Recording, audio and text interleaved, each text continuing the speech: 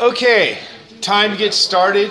You're all going to laugh at me. I wrote questions for the reading quiz, but I didn't apparently make the reading quiz. So there was no reading quiz for today, as far as I can know.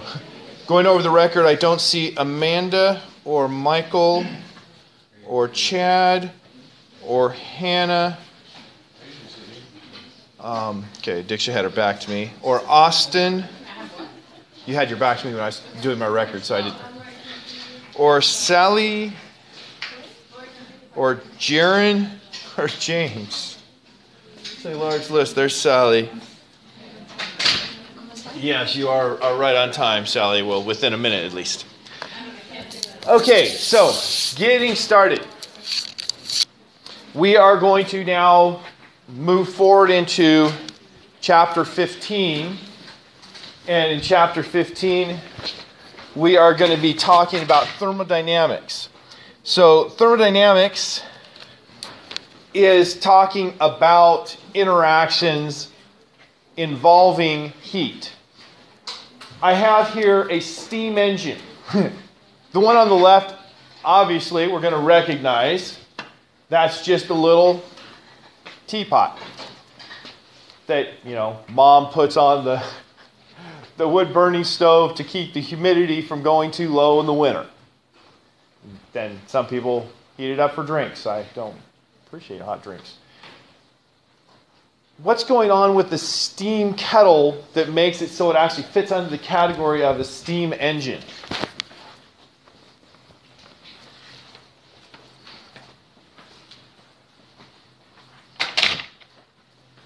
Anyone? What's going on with the steam kettle that makes it fit in the category of a steam engine? Well, producing steam is certainly part of it.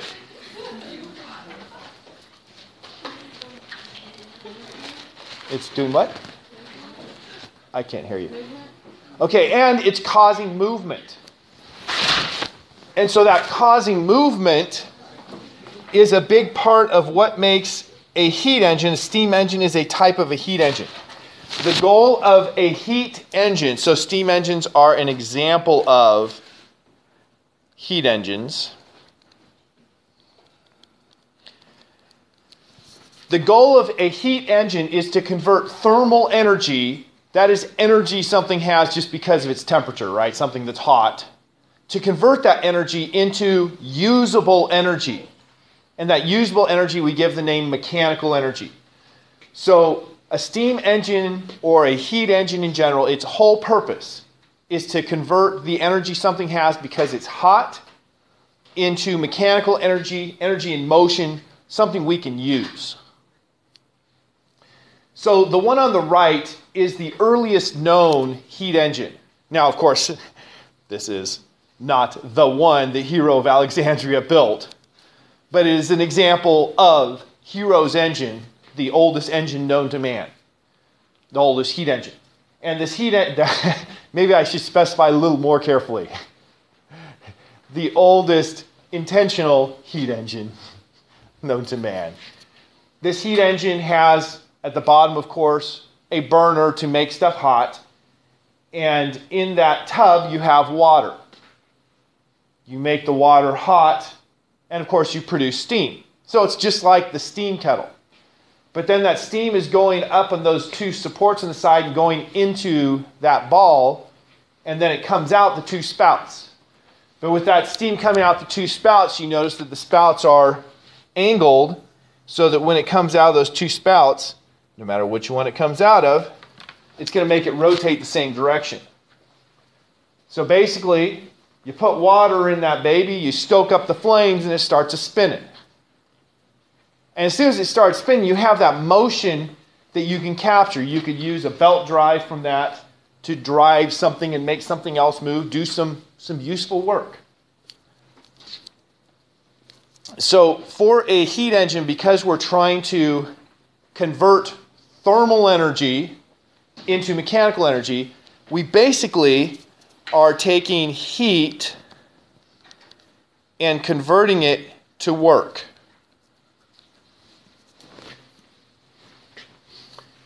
Now, this is not the full schematic of what's going on, but that's the intent. A perfect heat engine is not even close to possible, but if you could make a perfect heat engine, it would just straight convert heat to work.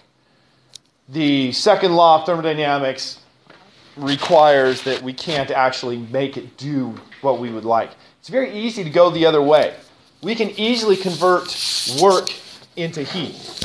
For instance, I could take my hands like this, and I converted work into heat. Now, my efficiency wasn't great, but I can do other things and increase the efficiency. So I can almost perfectly convert work into heat.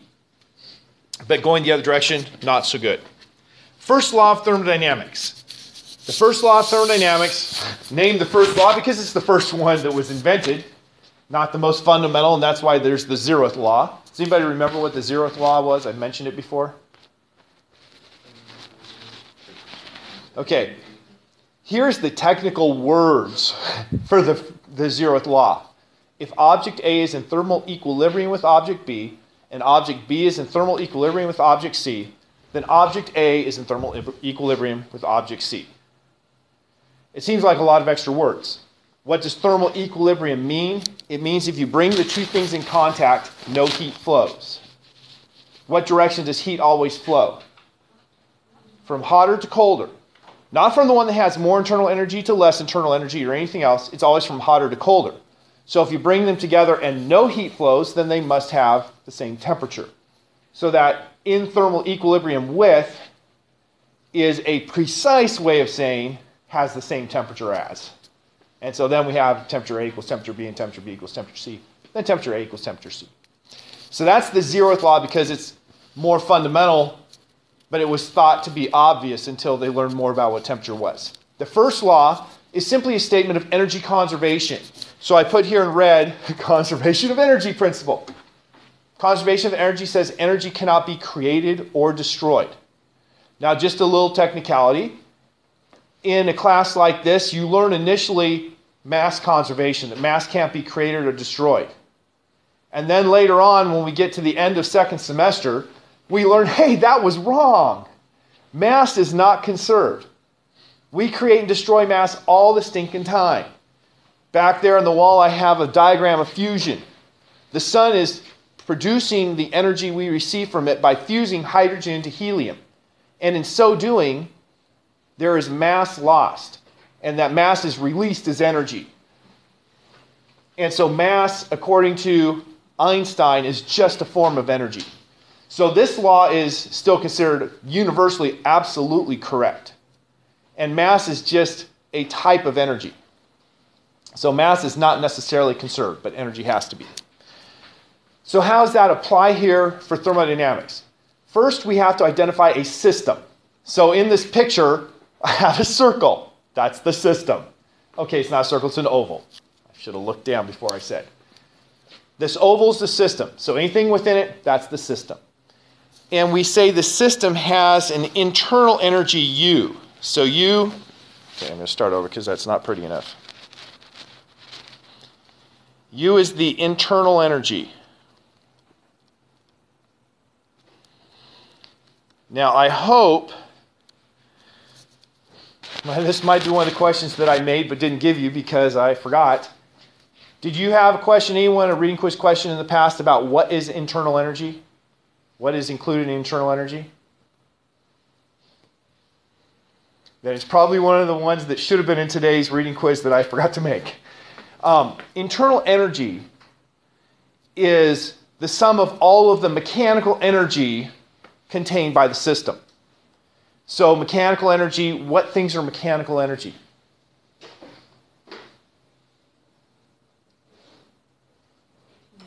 Kinetic. Okay, so all of the kinetic energy, whether it's rotational kinetic energy or translational kinetic energy, goes into the internal energy. There's another kind of mechanical energy that we've talked about that we have in our materials. Can anybody think of another one?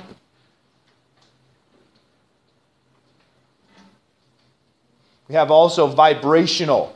Well, we call it vibrational because it contains two things. The potential energy of a spring, in this case it's not a spring, it's an electric bond. We have the potential energy of those bonds. So that also is actually going into this. You have the stretched bond and the vibration in that. So all of those are going into the internal energy. What does delta mean? This is a really simple question going way back. What does delta mean? Change it. So this equation says the change in the internal energy, so the change in the mechanical energy contained by the material is equal to Q minus W. What does the symbol Q stand for? Heat. Now, you probably noted that on the last test, depending on which problem you were looking at, Q could stand for two different things. It also was the symbol for flow rate. You have to be careful, we do reuse symbols. So I have had in the past on tests, people will use R for, they'll use an equation that has R for resistance in a situation where R was supposed to be radius. You do have to know what the symbols mean in the equations. Don't just, try to randomly match them up, because the symbols mean different things in different contexts. So here the Q is the heat. W, that's simpler probably, work. So we have the change in internal energy is equal to heat minus work. Now you look at those signs and it seems odd. In fact, the textbook I used last year had this same law written as delta U is equal to Q plus W. Now how confusing is that to have two different textbooks and two different equations for the same law? And the difference comes down to the definition of what Q is and what W is. So I put in red here again, Q is the heat added to the system. So heat that comes into the system is a positive Q. Heat that goes out is a negative Q.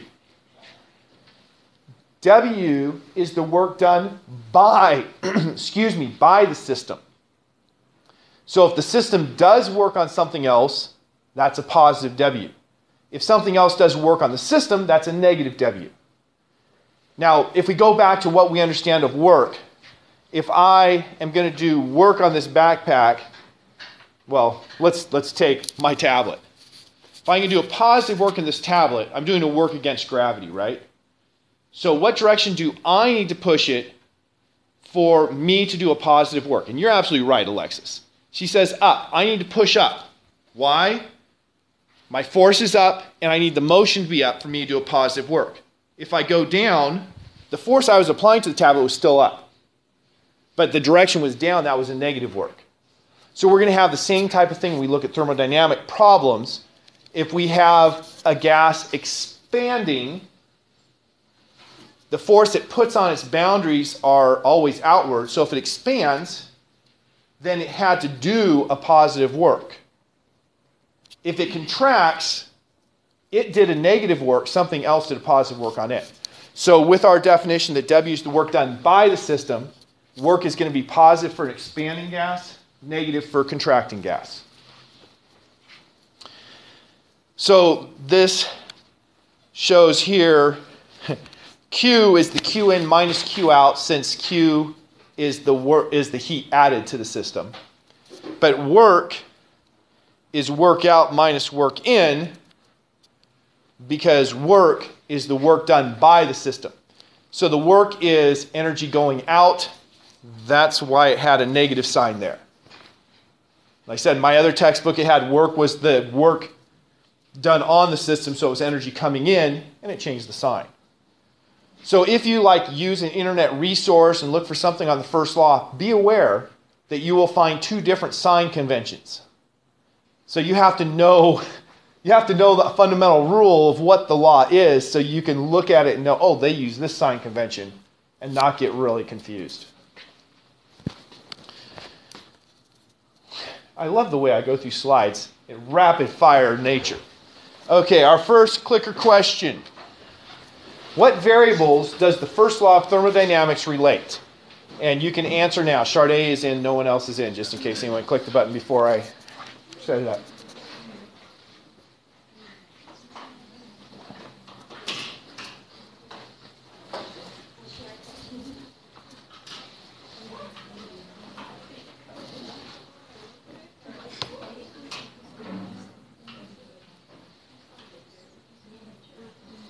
Okay, everybody's answered. 1, 0, 20, and 0. All right. All but one person said the first law relates these. I don't think we need discussion between people to figure out what you answered and why, because we had all but one. But let's review these. P, V, N, and T. We have an equation that relates them. It's just not the first law. What is that equation? The ideal gas law that says PV is equal to NKT. Now, I put a subscript of B there for Boltzmann constant because we do use K in different contexts as well. We had K in two contexts in this last test. Was it just two? It might have been more, right? Because we had K for the thermal conductivity coefficient. We had K for Boltzmann constant in the Maxwell-Boltzmann distribution. Trying to think, well, maybe it was just those two. But if you put a subscript of B, then it's very specific. It's the Boltzmann constant, Maxwell-Boltzmann. Yes, Boltzmann. No. So this here is called an equation of state.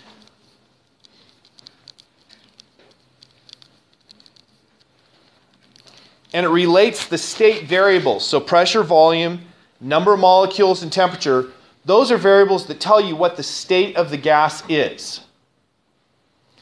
The first law is just dealing in energy. U is the internal energy. Q is heat. It's a transfer process of energy. Nothing can contain heat. It's a transfer. It is just a measurement to say change, energy that flowed that didn't involve work. And work is energy that flowed due to work, due to physical motion. This one here I put as a distractor because the first law is energy conservation, but we never write it in terms of total energy, kinetic energy, and potential energy, so that's why that wasn't the right answer. And I just couldn't think of anything, so B was crazy. Just trying to find some distractor. Okay, two more clicker questions here, so you can answer this one now. What is the correct definition of Q in the first law of thermodynamics?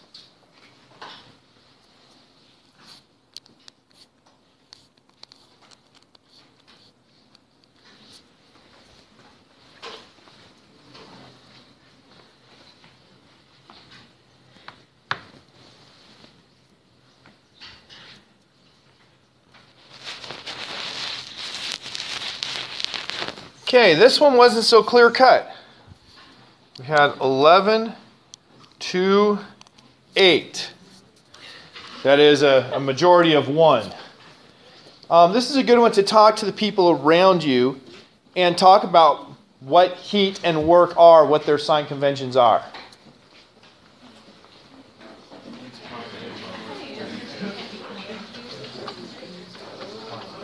Talk to them. That's my only.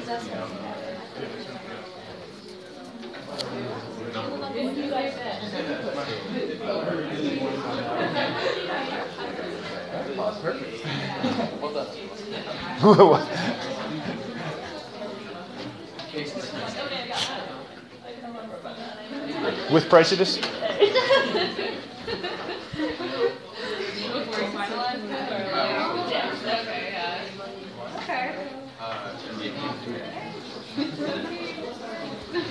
Okay, let's try repolling this. Give me a second. It takes, 2 clicks or whatever. Okay, you can answer again now for the second time. Jaron was first in. Just so you know.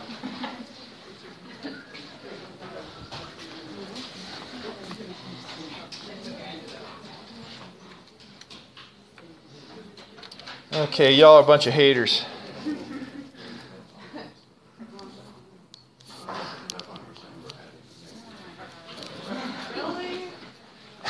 So I said, y'all are a bunch of haters. What did I say very specifically about heat? Nothing can contain heat. This one can't be right.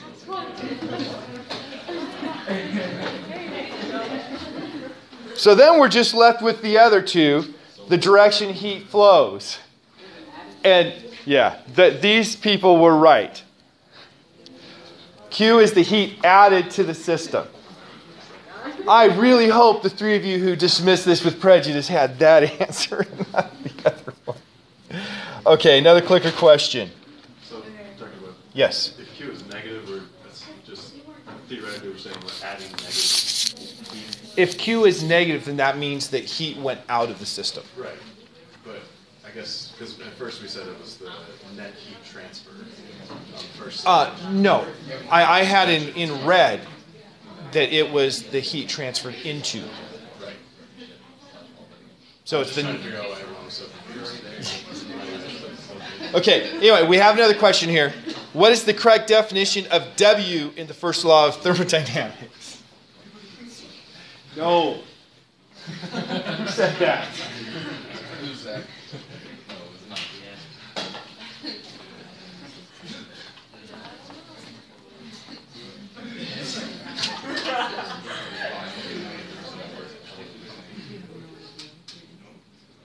Okay. This time we did better. Thank you. I don't want these questions to be a mockery of learning. I want them to be something that has... So nobody answered the work contained by the system. That's the thing I'm saying thank you about. Because, of course, you also can't contain work by it. Work is a transfer, just like heat is a transfer. So the work, the W in the way our textbook, which is the majority way, is defined. Work is the work done by the system. And you might wonder, why is that the majority way? You know, it does seem like you'd say, well, the change in internal energy, let's make everything positive if it's going to increase it. The reason that's the general way is because it just makes sense to us that we want it to be a positive work when we have it expanding, because by all the rules we learned of work, that's a positive work. With heat, we don't have all those rules that we've already learned. So the correct answer was the work done by the system, if it expands, that's a positive work.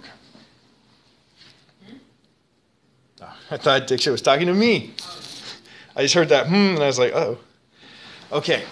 Now, something about this, the first law is not a state equation. It's an equation relating energy. A state, if you're in the same pressure, volume, temperature, number of molecules, you're in the same state. It doesn't matter how you got there. So you can have different processes to lead you to the same state. So in this diagram, we're saying, let's suppose we have a system and we start with internal energy U. I don't even care what the number is. I start with internal energy U. And in process A, we had 4 joules come in, 10 joules go out. It's kind of interesting that they put work in as minus 4 joules, because if you use the word in, that specifies the direction. Then they've essentially done a double negative by putting the negative sign with it. But they want to make sure that we remember work in is negative, work out is positive. So that's why it has the funny sign. So you have a net work out of 6 joules, and then you have 40 joules of heat that comes in and 25 joules that leave. So you have a net heat in of 15 joules. So if you have a net heat in of 15 joules and a net work out of 6 joules, then the change in energy for the system had add 15, take away 6. It went up 9 joules. Now the second example just has 159 joules of work done to the system. So you brought in 159 joules. And then you had heat that went out of the system to the tune of 150 joules. And so you put in 159, you remove 150, you have a net increase in 9 joules. So the energy went up by the same amount, even though the heats were very different and the works were very different. The system is going to be in the same state after both of these processes. Right? Doesn't you can have multiple ways of getting to the same state. So why do I spend 4 minutes on this slide? Just so we realize a state is, a combination of pressure, volume, temperature, and number of molecules. And you can get to that state many different ways. the first law of thermodynamics doesn't just apply to the simple textbook cases that we'll be discussing in class. So here are two examples from nature. It applies to everything. So in our bodies, we take in energy by eating food. That was actually a question on one of our Flip Fridays, I think. We have energy that leaves our bodies in the form of us doing work and us giving off heat. If you're not gaining or losing weight, then your change in internal energy is zero, and the amount of energy you take in with the food is going to equal the amount of work that goes, energy that goes out from work and the amount of energy that goes out in heat. Does that make sense? What happens if you take in more energy in food than you exhaust in work and heat? You store it. You store it in different kinds of body tissue. We would like to store it in muscle because we always want to, well, for guys, most of us want to be big and beefy, But of course, you have to actually do some work to get that stored in the muscle. Instead, for many of us, it goes right here. In the fat category, that's my body storing energy. So, if we go into a situation where there's plenty of water but no food, I can last longer than you. I mean, assuming I don't get into some acidosis state, but, I have more energy stored up. And that's what I'm going to stick with. So, how does a heat engine work? We're going to start getting to the practical heat engine. For a heat engine, you put in heat, you get out work. That was my ideal picture. Here's a realistic picture. The realistic picture, you put in heat at a high temperature, and you get out both work and heat at a low temperature. Now, this textbook isn't really careful about these. Most textbooks are. You notice that this here is wider than this or this. Most textbooks are very careful to make it so you have something that looks like this. Change color.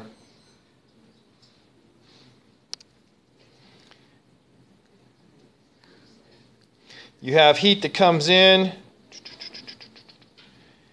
heat that comes out.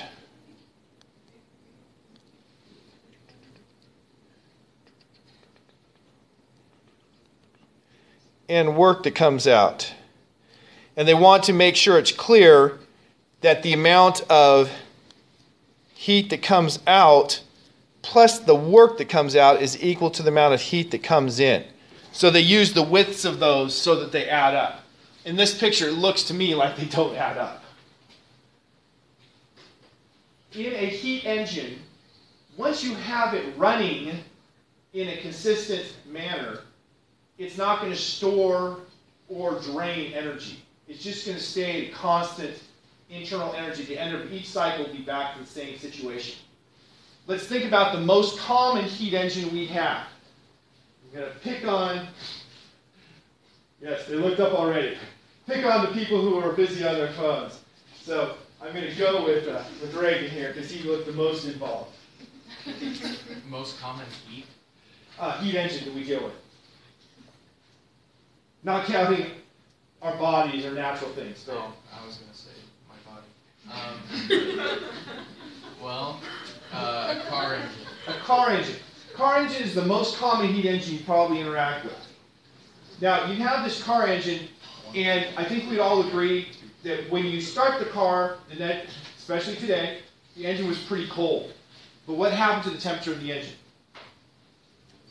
It warmed up. While it was warming up, the internal energy of the engine was increasing, right? Because temperature is telling you about the average translational kinetic energy if you're talking about an ideal gas.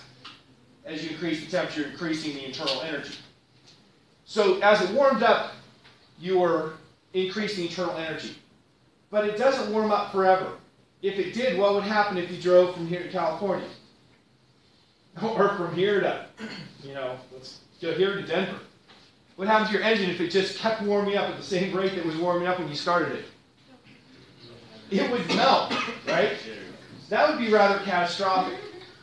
In order for your engine to keep running, it has to reach a steady state where for each cycle, the temperature remains the same after it's done. And so that's one of our rules for a heat engine. We're not going to talk about what happens when we're starting it up. We're saying once it's running in a continuous fashion, it has to have the internal energy doesn't change if you go through one complete cycle. Well, in that case, if you take our first law of thermodynamics, delta U is equal to Q minus W. The Q, what was the Q's definition? The heat that's what? The heat that's added to the system. So if I look at this, I had Q in was added, and of course Q out was taken out. So my Q, I better change color so it's not confusing. My Q is equal to Q in minus Q out. And the work is the heat done, or is the work done by the system, so it just remains work. I won't be ridiculous and put W equals W. And so if I put these into that equation with the requirement that delta U is equal to 0 for a complete cycle,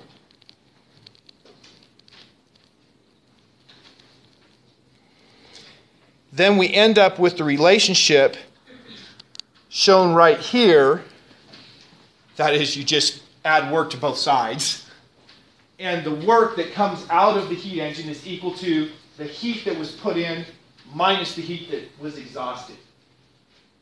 Now, once again, any intelligent person can look at this and say, okay, I have heat from my hot engine. How can I get the maximum work from that heat in terms of the heat that's exhausted? What exhausted heat would give me the maximum work done by the engine? If I exhaust no heat, if I can make a heat engine with no exhausted energy, or exhausted heat, then it would put it all into work.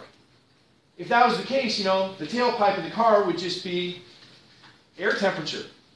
That would be the goal for a car. The second law of thermodynamics tells us that's not possible. And we will learn, the last thing we have in today's lecture, should we get there, is on the Carnot cycle. The Carnot cycle is a theoretical heat engine that gives you the best possible performance that's allowed by physics. And so that sets the goal then. So when you're making a car engine, you're like, how close am I to the efficiency being the work I get out divided by the heat I put in, that would be attainable with Carnot engine. So we'll learn more about that later. But the second law of thermodynamics, what is the second law? There are a couple statements. I have a slide later, but I'll give you the two statements right now. Just watch, it'll be the next slide. Just so we can talk about things a little intelligently, since I said it like 3 times. The second law of thermodynamics has a number of different statements. The most important ones for our class are, number 1, the Clausius statement. The one that I have actually already verbally told you in class today. The Clausius statement of the second law of thermodynamics says that heat naturally flows from hotter to colder materials. You put 2 objects in thermal contact, the heat will naturally flow from the hotter to the colder. That is the Clausius statement. Now, if you go read it, you'll find more complex and technical versions of it, but that's the essence. The second one that you're probably familiar with, I think it's the Planck statement, says that the entropy of the universe naturally increases for any system or for any process. And so we'll look at that not today, but in the coming days. There are some other statements like the Kelvin statement or the Carnot statement. I think the Kelvin statement essentially is the third law. Well, the Kelvin statement is you can't ever reach a temperature lower than the lowest of your 2 temperatures if you start with 2 different temperature things. And the Carnot statement says that you can't improve on the efficiency of the Carnot engine, if I remember right. Okay, so when I say the second law, usually in terms of heat engine, we think about that entropy part that is what's limiting the efficiency you can have. And of course, I haven't defined entropy, and I won't be defining entropy today. So we'll only go that far today with it. Here's an example of a steam engine. Now, that's a very simplified example. What was that? Oh, okay. No. The example of the steam engine, you have water, you boil it. When you boil water, the water expands incredibly. And so, one of the things that is bad, like when you're fighting a fire, you throw water on the fire, the water changes phase. It takes a lot of heat, right? 334 joules per gram? Yeah. 334 joules per gram to take water at 100 degrees Celsius and convert it into steam at 100 degrees Celsius. And expands by, I think it's a factor of 1,500 times in volume when you change it from water to steam. And so why do we use water to put out fires? Because of all of the heat that it must go from the fire into the water to make it turn to steam. But then you have the problem, if you're in a confined space and you turn all that water to steam, you now have scalding steam flying back at you. So firefighters have to be careful of that. You don't want to just, be in this small confined time. I got to throw some water on it and, fry myself. That would be bad. Of course, if you're going structures, you do have your structure gear. How many people have had to put on structure gear? None? We had to do things like crawl under the basement of a house, or not, under the floorboards of a house in our structure gear. Not all that fun. Anyway, moving on. That steam, because it expanded so much, it's going to generate a high pressure if you're in a confined space. Now, we can't use the ideal gas law for a steam engine. Why not? It's not ideal. It's close to the temperature of liquefaction. It's close to the boiling temperature if we went from water to steam. So we would have to use something like the Van der Waals equation. Van der Waals equation, okay, pronounce it right. It's probably van der Waals, right? V is pronounced like an F, W is pronounced like a V, right?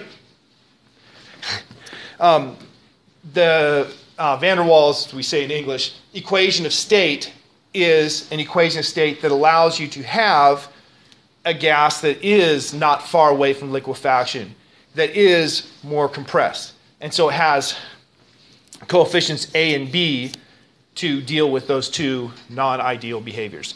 So that's what you would have to do for this. We don't care.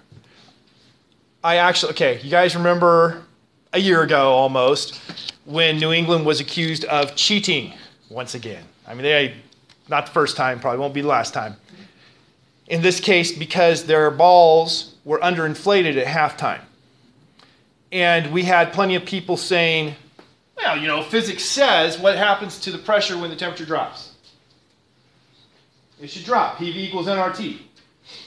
Well, if you go through and do the calculations, it becomes clear that those balls would have had to gone from essentially 100 degrees Fahrenheit down to 50 degrees Fahrenheit to account for the smallest possible change that would have been flagged as a problem, which is unlikely, right? But I was not satisfied with that calculation, so I did it with the Van der Waals equation as well. It came out to be within 1% of the same. And so the people who were saying that physics said that that was a possible outcome, they were lying. Or they didn't know their physics. It could be that too. I won't go further on that. Oh, I do need to finish this out, though, before I go to the next slide. Okay, so we have this high-pressure steam. The high-pressure steam, this here is shown with a reciprocating piston. You let the steam go into a chamber where it pushes the piston back.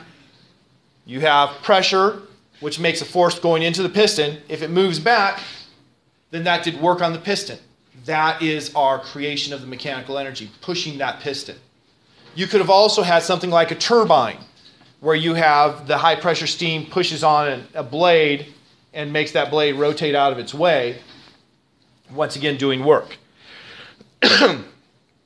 And then you have down here a condenser, a cool place, where the steam can condense, pressure drops dramatically, and you have a cycle that you repeat. And what you've done is converted energy from your boiler, from whatever was under here burning, into mechanical energy. And I have like 3 slides that deal with that, but first I do have a clicker question. What is the purpose of a heat engine?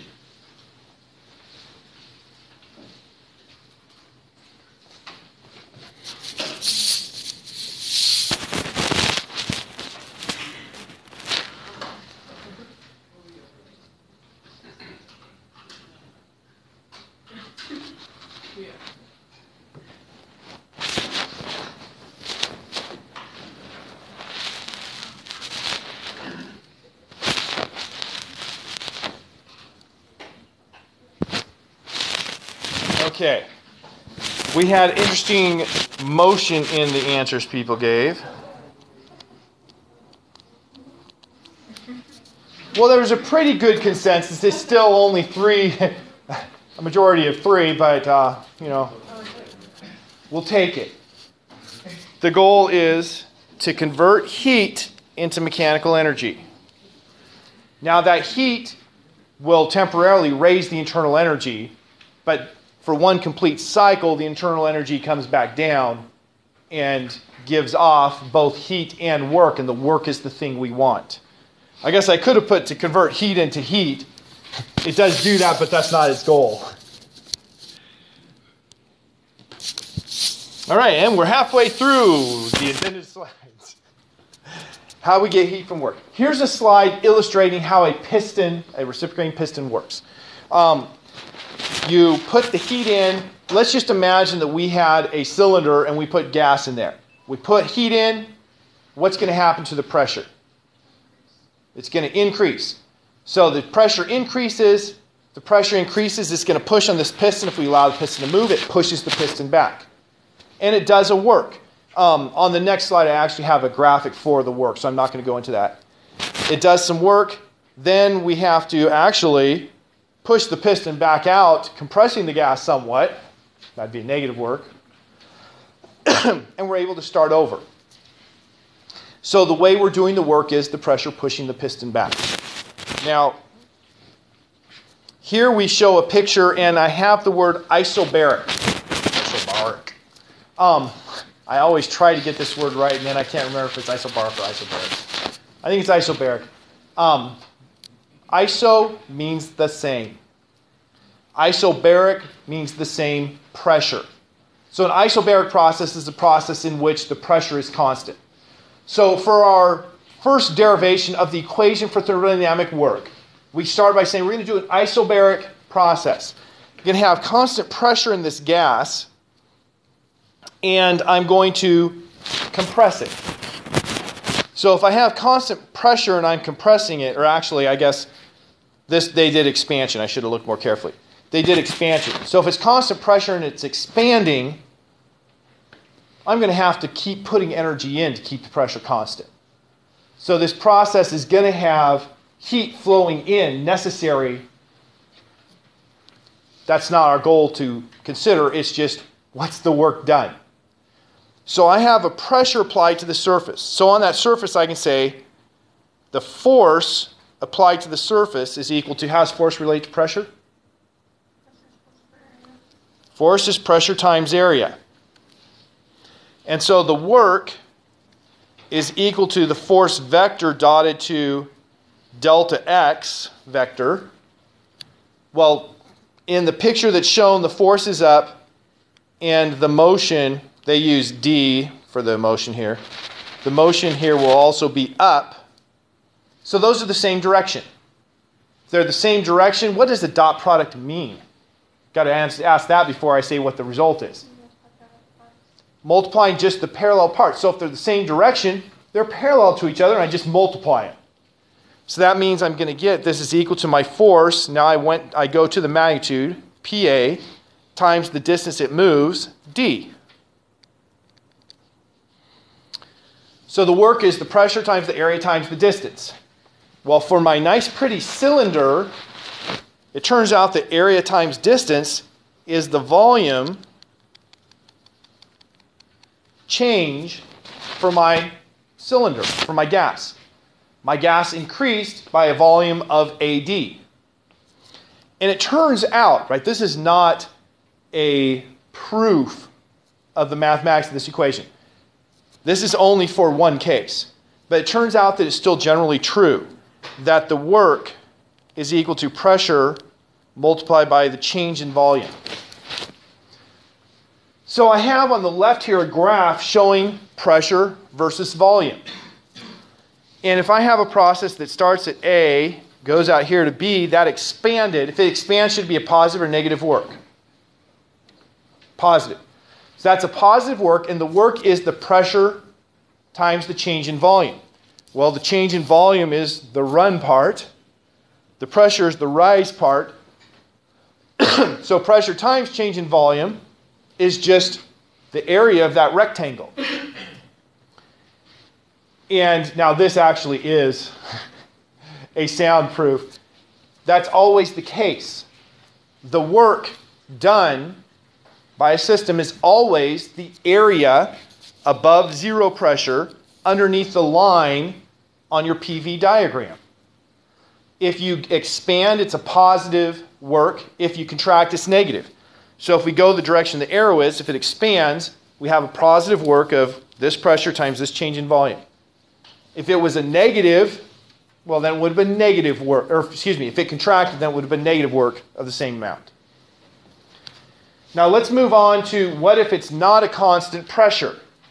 As I said, that wasn't a proof for all cases, but it turns out it is true that for all cases, work is pressure times change in volume. So I could take, some changing pressure and just break it up into a whole lot of tiny little rectangles and calculate the area of each rectangle. But when I do that, in the end, I've just calculated the area underneath the curve again. So just like we learned at the very beginning of the semester when we talked about if I have the speed as a function of time, I can find the area that was traveled by taking the area underneath that curve. Same thing here. If I have the pressure as a function of volume, I can find the work done in going from point A to point B by just taking the area under that curve.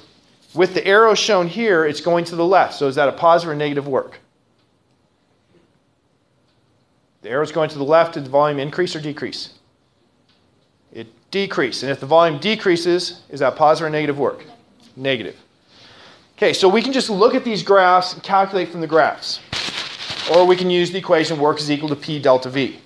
Now, let us note that the equation was not work is equal to the change in pressure times volume. Right, we had, that is not the same as change in pressure times volume. It's also not the same as change in pressure times volume. So you do have to be careful. On this diagram, we have two processes. We have isobaric. What did isobaric mean? It's a constant pressure. Going from B to C, it's labeled it here as isochoric. What would you tell me is constant? Right, iso means constant. What would you tell me is constant going from B to C? Volume. So isochoric means, and there's another term for it, isovolumetric. It means the same volume. The volume doesn't change. Now, in an isochoric process, how much work is done? None. Why none? Somebody over on this side of the classroom. Why none?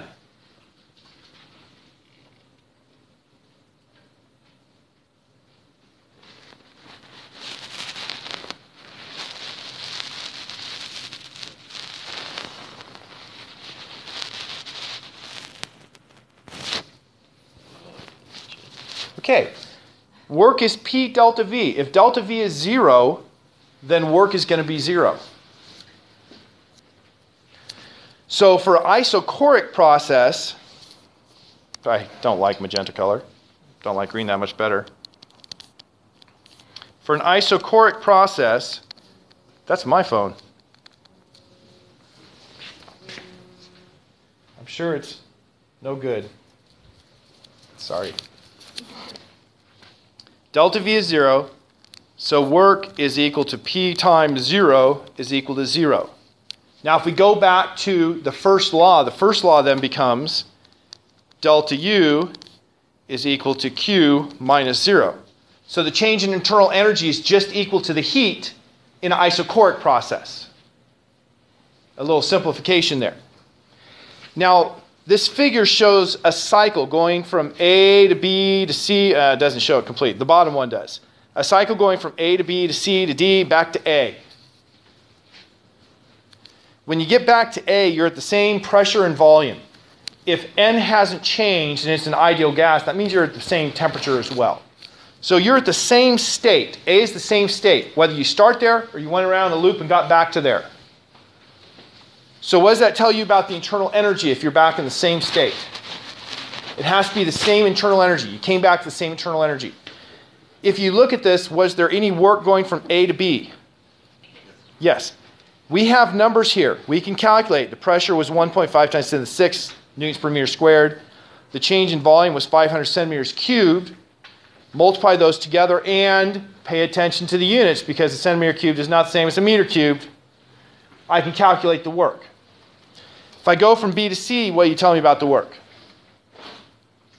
None. Going from C to D, what about the work?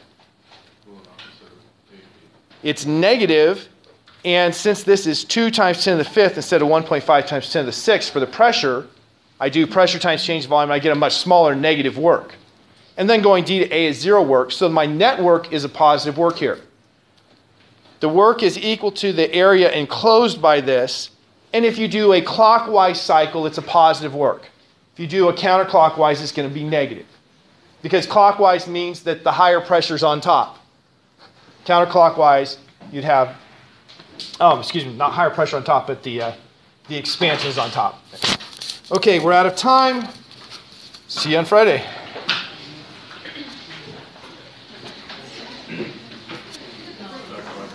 Yeah.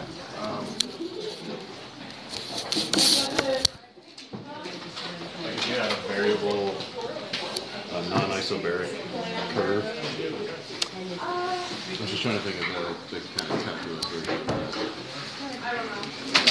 Let's have it scratched. Excellent. I'm thinking you integrate P as a function of B, to BF.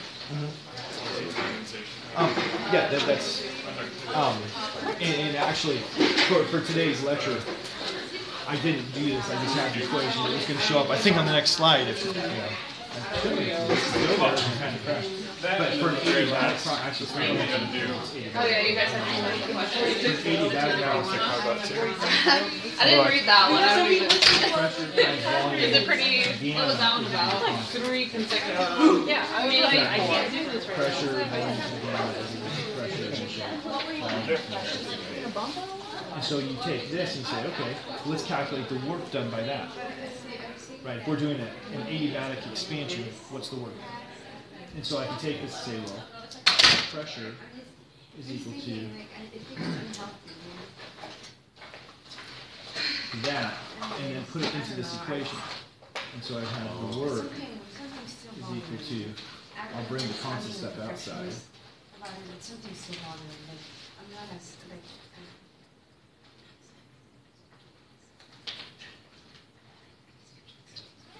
And then you integrate that.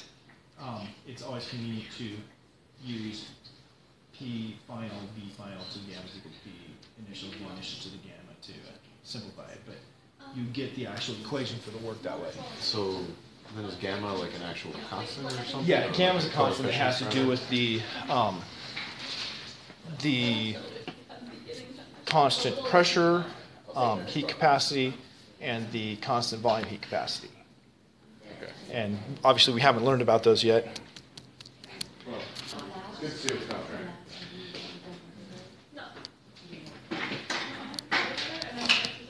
Oh, I know.